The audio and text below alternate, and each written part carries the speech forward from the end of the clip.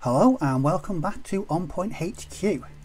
I thought I would do another short video on how I go about painting 10mm American Civil War figures from Pendraken. Now, the last video, some time ago now, was about how I painted the Confederate rank and file soldiers.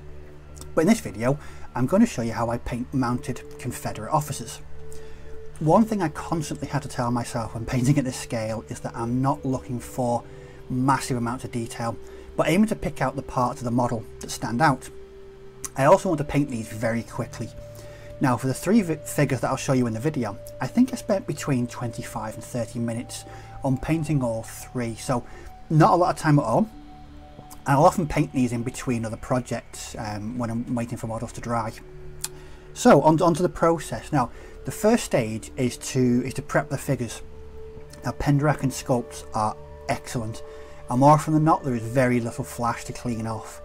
Now, when these are prepped, I mount them to bases. Now, for my single American Civil War figures, I always use round bases from Warlord Games.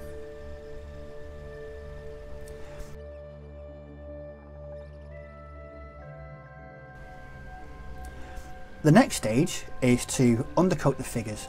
I used a 50-50 mix of Vallejo, dark rubber and white. And when this is dry, I add a wash of watered down Nuln Oil across all of the models. This wash at this stage helps pick out the details, but it also provides a good base for the grey uniform to work on later.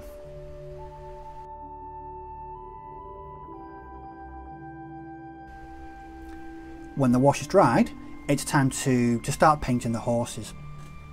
I always aim for a mixture of brown horses as they contrast well with the grey uniform. I used a mixture of black brown, khaki grey and sunny skin tone to create three different shades of brown. When these were dry, a wash of Agrax Earthshade was applied to add a bit of depth and shadow to the horses, and this is applied across the whole figure.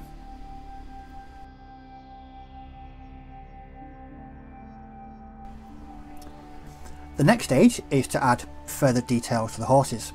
I start with very basic highlights of the horse's coat by adding a drop of sunny skin tone to the original colour, and just pick out the upper parts of the horse. I also add highlights to the tail and mane at this stage as well.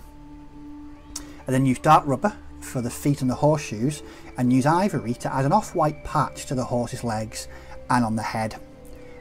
For the mouth and the muzzle area, I use a mixture of sunny skin tone and Mephiston red to create a slightly more pinky colour. Lastly, I use a mixture of burnt umber and sunny skin tone to paint the bridle and the saddle.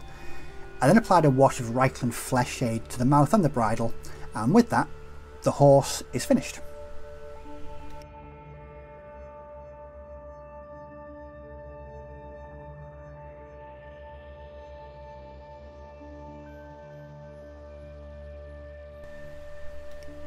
It's now time to paint the officer. I used another mixture of dark rubber and ivory this time, and add basic highlights to the uniform, again followed by a wash of Nuln Oil. And I keep the majority of the uniform grey. The face is painted in sunny skin tone, followed by a wash of Reichland flesh shade, before using basic skin tone for very basic highlights on the face. I then use flash git yellow to paint the collar of the tunic. For the scabbard, holster and saddlebags, I use burnt umber with a small dab of sunny skin tone. The boots are painted black, and the sword hilt and stirrups are finished using natural steel, and that finishes all three models.